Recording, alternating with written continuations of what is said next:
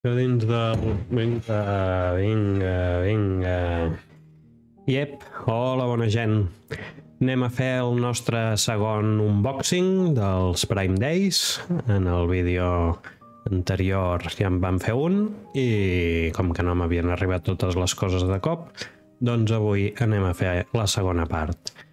Un dels paquets ja l'he obert perquè va arribar a banda i tenia calor, així que ja el vaig obrir, que és el ventilador.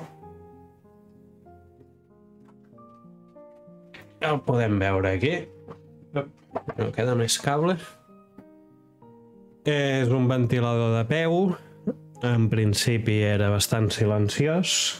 Un ventilador Rowenta. A la primera velocitat sí que és bastant silenciós, a la segona ja no ho és tant. Anem a comprovar-ho.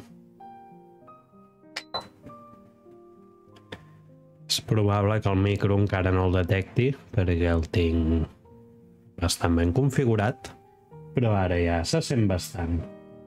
Diria per això que potser ara se sent com l'altre ventilador a una marxa, que no se sentia, per tant, no hi hauria problema. I la tercera marxa... Ara el micro ja diria que ja sí, que ho està captant una mica. Tornarem a posar primera marxa. I dalt et diu la temperatura, però a mi em sembla que no va gaire bé, perquè sempre diu el mateix, només varia 1 grau de tant en tant. Diu que estem a 33 ara, Déu-n'hi-do. 33 graus. També té oscil·lació, però l'oscil·lació fa una mica de sorollet a la base. Com un cric-cric bastant molest. No s'aprecia, però és com un cric-cric-cric de moviment de rodaments de baix, que jo crec que no hi han posat prou coixinets. Vinga, l'he comprat perquè el que tenia ja els seus anys, un Tropicano d'aquests de 20 euros, i no sé què li passava, que a vegades es fotia a fer més soroll del normal i per això m'he agafat aquest. Me l'imaginava més baixet, no me l'imaginava tan gran, però bé, ja està fet. Anem ara sí a fer l'unboxing de la segona caixeta que m'ha arribat d'Amazon, dels Prime Days. Anem a treure el nostre flamant cúter, que ja vam comentar en el vídeo anterior. L'embalatge torna a ser una mica precari, la caixa està bastant trusqui. I la cinta amb prou feines enganxa, vull dir, Amazon ja no sou els que éreu, Què tenim per aquí? I cada paper de protecció, el primer que veiem... Una tira de LED d'aquestes molonguis, que no es veuran els punts de llum del LED, com la que tinc a darrere. No és barata, la veritat. Però més barata que les Philips sí que és. Això no sé què és. Ah, sí, vale. Un divisor de senyal per quan capturi la consola. I això últim, aviam què serà, ja no queda res a la caixa, l'evacuem. I aquesta segona caixa... Bueno, anem a fer primer l'unboxing de lo petit, que és només això. Vale, això veiem que posa HDMI Splitter. Un splitter és un divisor. Per què serveix això? Per quan faci algun vídeo jugant a la consola, a la PlayStation, doncs necessito connectar la consola a l'ordinador amb una cosa que es diu capturadora, però perquè no tingui latència quan jo jugui, necessito dividir la senyal per tal de poder veure a la meva pantalla la senyal directa de la consola, sense passar per l'ordinador. Veieu, això té 2 ports aquí a HDMI i un aquí. De la consola es connecta aquí en aquest port i llavors aquests dos, un va cap a la capturadora i l'altre cap a la meva pantalla per poder veure el joc sense tenir latència. Veurem com va. He comprat una segona capturadora d'aquestes xines de 15 euros, perquè ja en tenia una, però la meva GoPro xina és tan barata que per fer-la anar de webcam per tenir aquesta càmera, doncs ho he de fer a través d'una capturadora perquè per USB no té aquesta funció. Per tant, me n'he agafat una altra, que només van 15 euros, i quan m'arribi doncs ja acabarem de fer el muntatge de la consola, que ara encara no la tinc ni aquí. Posaré allà darrere de l'ordinador, ja té l'espai preparat. I això doncs també val 10 o 15 euros, no gaire més. Us deixaré tots els links a la descripció, que en l'altre vídeo no ho vaig comentar, però si us agrada alguna d'aquestes coses que m'he comprat, doncs si us ho compreu també, em feu el favor de fer-ho a través del meu link, jo guanyaré una petita comissió i a vosaltres us costarà el mateix. I és el que se'n diu màrqueting d'afiliats, que a mi em sembla molt bo perquè tothom hi surt guanyant. Vosaltres us heu enterat d'un producte que potser no coneixíeu, un teclat o un micro o el que fos, heu rebut una informació gratuïta a través del meu vídeo, llavors el venedor obté una venda que no hauria obtingut si vosaltres no haguéssiu vist el vídeo, i jo m'emporto una petita comissió de recompensa. I és un cercle d'aquests que els americans diuen win-win, en què tothom hi surt guanyant. Per tant, si necessiteu un splitter i no sabíeu que existia, doncs quan aneu a comprar-lo, link a la descripció. I això doncs simplement és això, i un petit cable USB per donar-li alimentació. És micro USB, no és USB-C. Val? Vinga, doncs això ho deixarem aquí. Evacuem porqueria. I anem a obrir aquest paquetet, que encara no hem vist què és. És un misteri. Aquí veiem que posa Product Name, LED Floor Light, ens dona una pista. Algun tipus de llum de LEDs.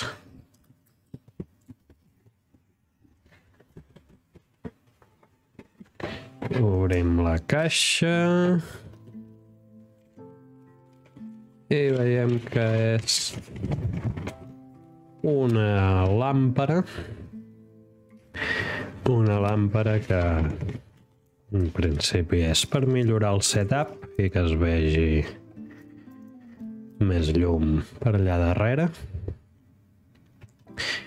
Ho posaré dret allà en aquella cantonada d'allà, darrere el ventilador, i aviam si fa gaire llum i acaba de donar-li un toc lluminós. Aquí veiem un mando per engegar, pujar i baixar, també un mando inalàmbric. Veurem què passa perquè el ventilador porta també un mando inalàmbric per engegar-lo i controlar-lo, i es fot d'hòsties amb el mando inalàmbric de la tira de LEDs que tinc allà darrere l'armari. Una tira de LEDs veiem que en porta bastants, normalment venen més separats, però aquí veiem que van bastant seguits, per tant això fa pinta de que farà bastanta llum.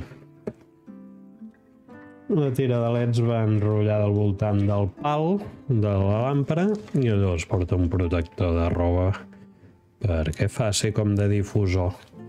El transformador.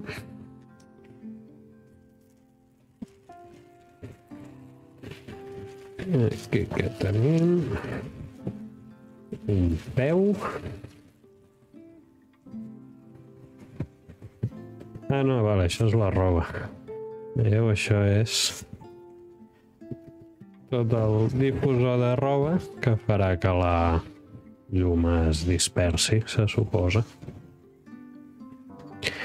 I aquí sí que tenim el peu. És bastant pesat, pel que veig. Mola, mola. Té un bon pes. L'acabat metàl·lic és bo, mate, no brilla. I la rosca també sembla de qualitat.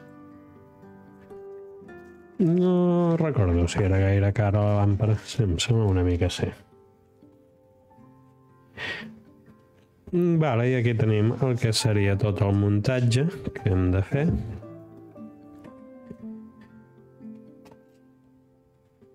Aquesta palometa es veu bastant senzilla, la veritat. Ara tenim una sèrie de rosques. Pals de tot tipus, per tant, deixeu-me que faci un cop d'ull a les instruccions.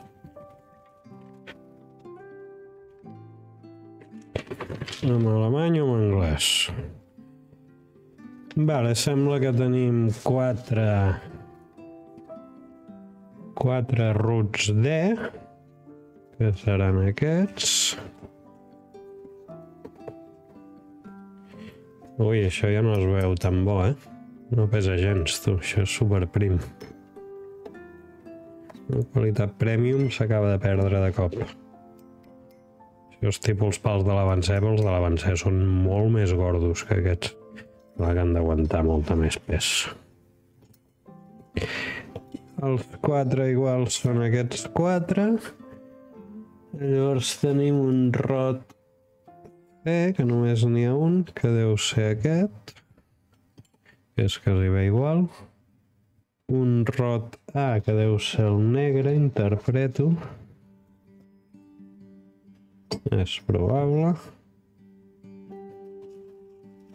I això petit és el rod E. Es mou, tu, se surt.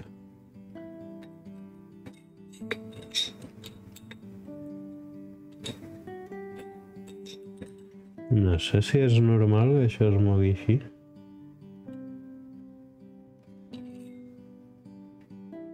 No, bé, són dos diferents. Això és el rod E i això el rod B. Vale, i dues arandeles amb rosca.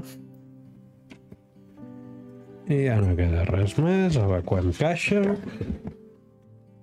Vale, i ara ens diu primer que muntem el pal llarg. El rod E, que és el més petitó, dalt de tot. Llavors els quatre rods D. Això porta una part més prima i per tant entren un dins de l'altre, o haurien.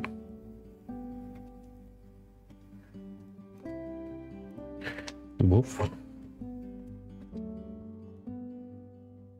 És normal que costi tant, tu? Això no té cap mena de rebava enlloc, tu.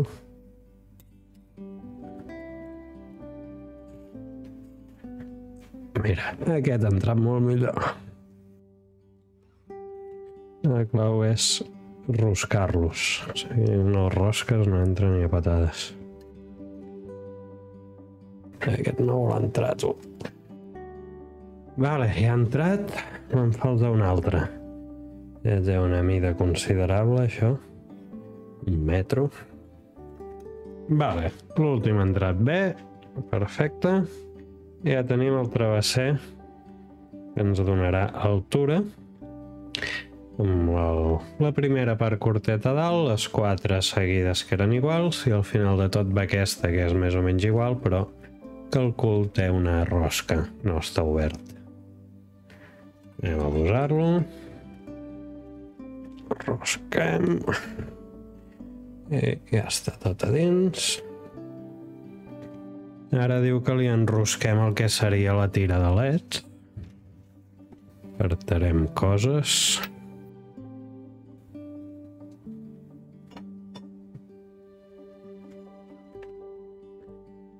Ara es tracta d'enganxar amb aquesta pinça a la part de dalt i enrotllar al voltant d'aquest tub la tira de leds. Aquesta pinça sembla molt petita, tu. No sé, hi ha una brida aquí, tu. No sé si s'ha de treure. Ara. A veure, com que té la brida als pebrots... És que a més té la brida, però... És que té el tancament de la brida fotut aquí, tu. Podria no haver fotut a una altra banda. Bueno, com que això no ha d'aguantar pes ni res, no crec que caigui. Vinga. I ara anem fent així. Anem fent així. Anem fent així.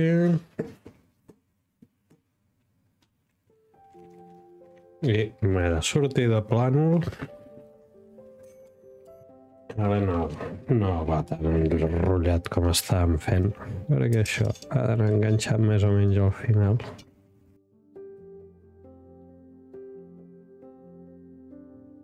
Vale, doncs ja ho tindríem. Tota la tira de leds enrotllada, enganxat a dalt i a baix. Següent pas. Agafem ja el peu i li enrotllem el pal més gordo. Té rosca als dos costats, per tant li fot. Un cop enxufat, fem una bona apretada. Això sí que es veu premium. I ara li posem el cortet. No sé molt bé què hi pinta aquesta part, la veritat. Podrien haver fet un pal més llarg i punto. Vale, tenim la segona part, cap a mig metro. I ens diu que li posem una d'aquestes dues arandeles amb rosca, que veig que són iguals, una que l'altra.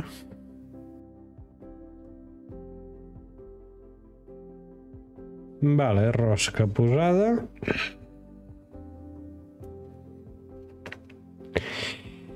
I ara diu que li hem de posar la part de la tela.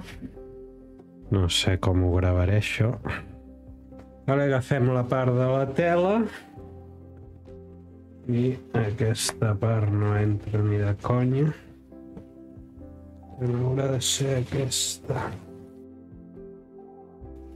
Sí que cargola. Vale, i ara hem d'arromangar-ho tot. Ara que hem de cargolar el pal amb la tira de leds. Llavors ha de quedar una cosa així, que puguem accedir a la part baixa i cargolar-hi ara el que seria la tira amb els leds cargolats. El sistema és ingeniós, eh? Vale, i ara l'altra arandela es posa aquí per fixar aquesta part. Que no pugui sortir el cobertor de roba. I el tubo aquell que anirà a pressió. Perquè quasi bé no queda rosca. Per no dir que no en queda ni gota. Vale, no hi ha cap mena de rosca. Vale, aquí dins del forat porta una molla. Això dins del... Vinga. Això dins del... Vinga. Veieu, aquí dins de la rosca negra hi ha una cosa que sembla em pensar que era un tornillo, però no és una molla. És una molla perquè quan hi fotis la tira de leds, doncs tinguis una mica de joc per poder apretar-ho per dalt, que dalt és on te va clavat amb una palometa. Ara, la situació és bastant precària. Voldríem tornés a caure. Hem de passar els cables entremig de tot el matojo de tela. Vale, ha passat i ho tenim posat. I ara ja només és tancar-ho per dalt. Apartat que dirà el dimoni. Coll de terra. Es puja això. I ara la molla és bàsica perquè si no, no t'arriba ni de conya. Joder, que va dur, col·lega. Déu-n'hi-do, tu. Hòstia, que queda tibat. Mare de Déu, no m'ho esperava, eh? Queda tieso com una mala cosa, tu. Més tensat no pot anar, això. I cargolem amb la palometa. Bé, doncs ja ho tindríem. És una mica més baixet del que m'imaginava, això. Però bueno. La tira de LEDs he vist que no ha quedat gaire ben distribuïda. I que ara intentaré ajustar-la millor, no sé com.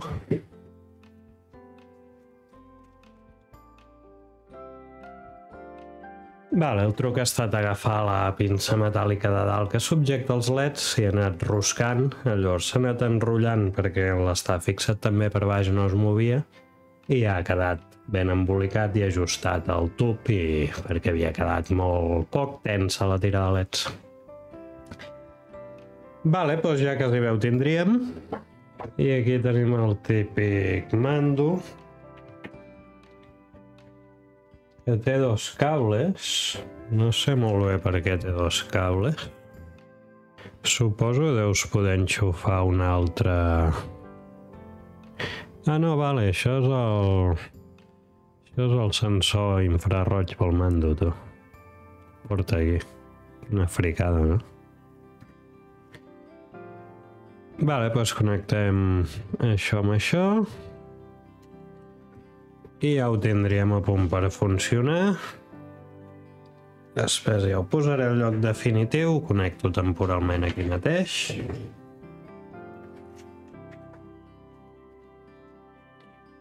Ara ja està engegada i la veritat és que déu-n'hi-do la llum que fa, Deixeu-me que reculli una mica de merda. Vale, m'agrada, el primer contacte és positiu. Una bona mida. I el taparé bastant, m'agradaria que fos un pam més. Però bueno, és que tampoc hi ha gaire més espai per aquí dalt. I tampoc podria ser gaire més alt. Anem a veure aquí el mando, diria que no porta pila. Les instruccions ja ho posava. Veurem si també s'acopla amb el... Però m'han costat tant d'obrir aquests portapiles, tu.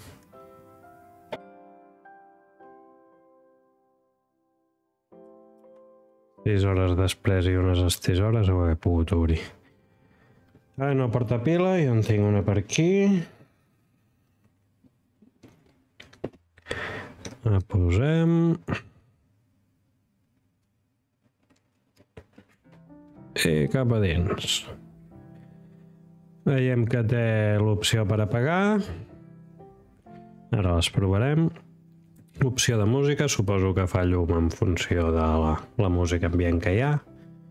Jo no sé molt bé què és, moda, speed... Bueno, això si no anem apretant no ho veurem, per tant... Anem cap aquí, ho farem així, veiem com va. Ara de moment l'ha apagat. No s'apaga.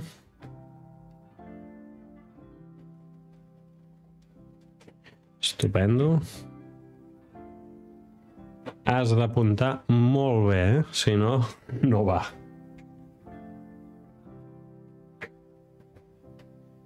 I apuntar cap on té el sensor. De moment el sensor una bona merda. Bueno, ara millor. I ara després tenim el mode música, no el podrem provar ara que no tenim música.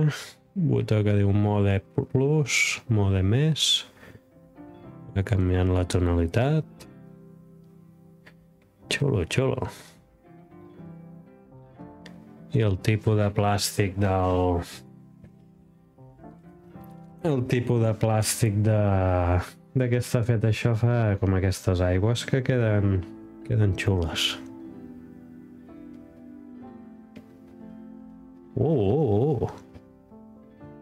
Atenció,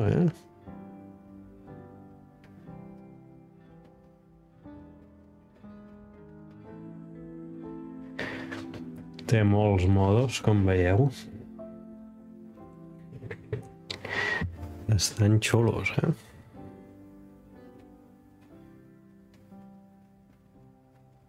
Oh, ja s'ha gripat amb la tira de leds de darrere, ho veieu? S'ha posat a fer pampallugues.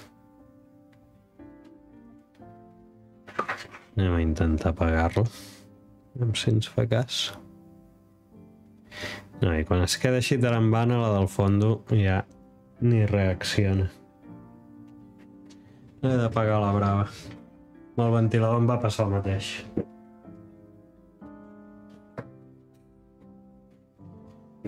Vale, tira apagada. Era una tira, vaig comprar fa anys, la més barata, 10 euros. La merda és que la vaig enganxar i no vegis lo ben enganxada que està i no sé si la podria treure en un moment donat per posar alguna millor. Anem a seguir veient els modos, que n'hi ha 25.000 pel que veig. I té una bona lluminositat, eh? Mireu les parets com canvien de color. Déu-n'hi-do, tu. Que no s'acaben mai. Diria que potser hem començat amb aquest. És xulo, eh? Sí, jo crec que ara ja hem donat el tom. Hem començat amb colors llisos. Què més tenim per aquí? Més llum, ja està al tope. Sí, no hauria flipat. El pots esmortar i segueix quedant bastant xulo, eh? Menys llum. Està potser massa saturat i tot. Una cosa així queda més curiós. Això no sé què fa. C/T. No fa res. W és llum blanca, però això no és blanc. Verd, vermell o blau. Està xulo, m'agrada.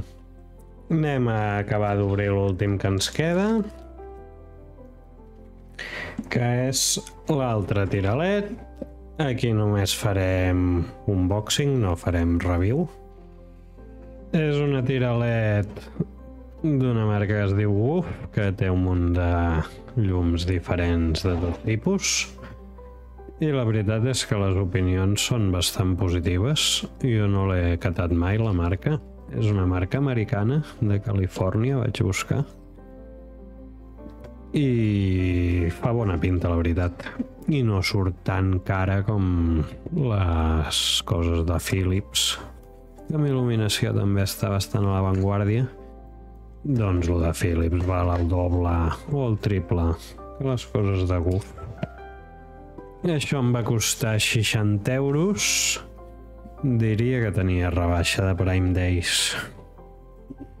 I bueno, ho veurem. És una tira de LEDs, però a diferència d'aquella tira com la que podeu veure aquí dins la caixa de l'ordinador, veieu que es veuen els punts de LEDs i llavors no queda gaire bé. Doncs aquesta ja porta com un difusor incorporat. La veritat és que es veu molt premium, eh? Amb aquests agafadors de cable bo, que la pròpia textura fa que el velcro s'agafi, sigui on sigui. Té una bona qualitat. Veurem si el resultat final es correspon, però xulo. I veieu, és molt flexible, es pots fer formes per la paret, enganxar-ho com vulguis. És una mica gorda, la veritat, per lo que vull fer. Em costarà més, però veurem. Un mando similar a l'altre per engegar, codi colors, bla bla bla. Aquest diria que no té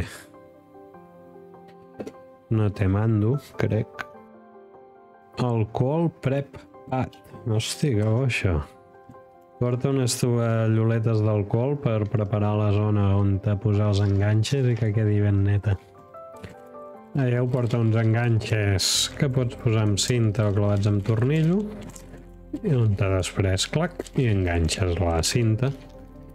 I així no queda tan fixa com les altres. Porta tornilleria i tacos, pel que veig, fantàstic. I un carregador. L'embalatge, correcte. No res d'altre món, però correcte. Un plàstic bo, ben pintat, bona presència. Jo crec que serà una bona compra, això. Anem a intentar provar-la. En principi, com la controles és amb una aplicació del mòbil.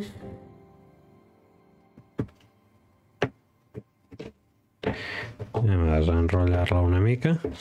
I en principi és modular. Bueno, modular. Que pots segmentar, o sigui, no ha de ser tota la tira d'un sol color com la que tinc al moble de darrere enganxada, sinó que pots fer que cada segment sigui d'un color diferent i que llavors faci com un degradat. I per lo que vull fer m'anirà bé. El cable és força llarg, m'agrada. El mando és una mica raro que vagi així, amb el cable així. Podrien haver fet sortir per l'altra banda. Vale, aviam si m'arriba.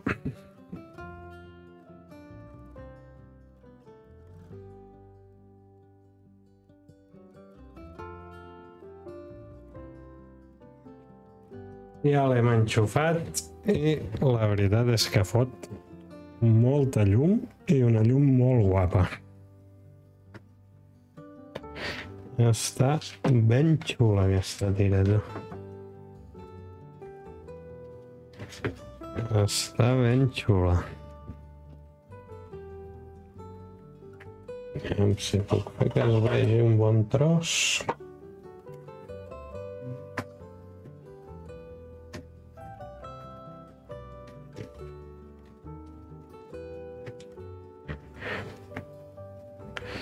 Sí, està guapa, eh?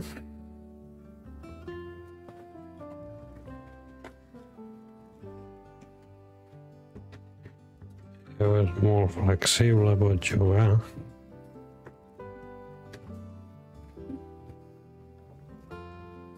Si poses dues juntes, no es veu la juntura, tu. O sigui, pots fer autèntiques virgueries. Vale, està xula, està xula. No porta mando. El mando diu que ve incorporat amb el cable. Anem a veure què fa. Ens l'apaga. L'encén. Botó del mig. Vas canviant de color. Vermell. És com un taronja. Groc. Verd. Blau. Blau més clar. Blau turquesa. Violeta o pura. Blanc, color raro, vermell, ja està. I l'últim et fa pampallugues. Bueno, fa una mica el que vol, no? Va canviant els efectes. Uau. Vinga, no? Epilèpsia. Pinta molt guai, això. Pinta tan guai que ja m'arrepenteixo de no haver-ne comprat dues. Com mola, tu. Mola gatxo, eh? Pots agafar, posar-te-la aquí... Hòstia, s'escalfa una mica, eh? Teòricament els leds no s'escalfen. Em quedo aquí electrocutat. I què vull fer amb aquesta tira de leds? Doncs amb aquesta tira de leds veieu l'armari del fons. Prestatge. El Richie va dir, si ensenyes l'habitació has de posar coses friquis. I jo vaig pensar, doncs que no tinc coses friquis. No tinc Funkos, no tinc cascos de Star Wars, no tinc figuretes de Lego. Vaig posar el Cosmo allà. Mireu el Cosmo, que guapo, en pau descansi. Aquesta ni s'aprecia què és, aquesta foto, i aquí hi ha una obra d'art del meu fillol. Però no tenia res més. I llavors se'm va acudir una cosa que sí que tinc i la vull posar aquí en aquest prestatge. L'evacuaré tot el que hi ha als baixos de l'estanteria aquesta.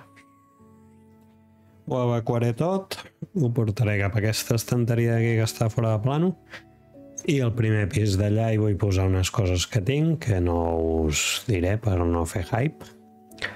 Vaig apagar la tira de leds, que no us agafi un atac epilèptic. Vale, i ja ho posaré. Havia pensat de gravar el procés, però és que passo perquè aquesta tira de leds l'he comprat per poder il·luminar l'interior de les caselles aquestes. Com que es pot segmentar, doncs posaré la tira enganxada, no sé si per dalt... És complicat, assenyalar. No sé si per dalt del prestatge així o per baix, no ho he de provar, no sé molt bé com. Amb llum blanca per il·luminar el que hi vull posar. I llavors, com que això no arriba ni a 2 metres i la tira aquesta és de 3, crec. Sí. Doncs em sobrarà un tros per baixar cap aquí, fer alguna forma per aquí. Aquest tros de paret. Alguna cosa així. Quin és el problema? Doncs que aquesta estanteria té uns pujants dobles així importants i clar, jo vull entrar amb la tira per aquí, que queda un espai separat de la paret, i filtrar-me cap a dins. I clar, hauré de foradar els dos puntals, foradar-los no sé com i passar-hi aquest tronxo. Per tant, ha de ser un forat important. Per tant, quants per tants he dit en un moment, que no sé com acabarà l'assumpte i no ho gravaré. Evacuaré també aquesta bandeja de papers que tenim per aquí, la posaré a l'altra banda, que així jo mateix ho tapo. La làmpara aquesta nova la posarem a la cantonada i veurem si així millora una mica el setup, i de moment així es quedarà perquè m'acabo de gastar un ronyo i part de l'altre comprant totes aquestes coses en el Prime Days, i per tant, de moment, res més. D'acord? Doncs deixarem aquí el vídeo. Porto quasi bé una hora gravant, però amb l'editatge jo espero que quedarà un vídeo de mitja horeta com a molt, i si ha quedat més llarg, doncs mireu, em sap greu. Apa, la setmana que ve ja sí que reprendrem la sèrie que teníem a mitges i el canal seguirà amb el contingut habitual de divulgació informàtica. Si us ha agradat el vídeo, feu-li un me gusta, subscriviu-vos, recordeu que també tinc un canal alternatiu de gaming, on també us podeu subscriure, que es diu Baig Gamer, i algun dia o altre faré directes a Twitch amb regularitat, que ara ja fa quasi bé 3 setmanes que no en faig cap, i allà em podreu seguir també en directe. D'acord? Apa, que vagi molt bé, porteu-vos bé, adeu.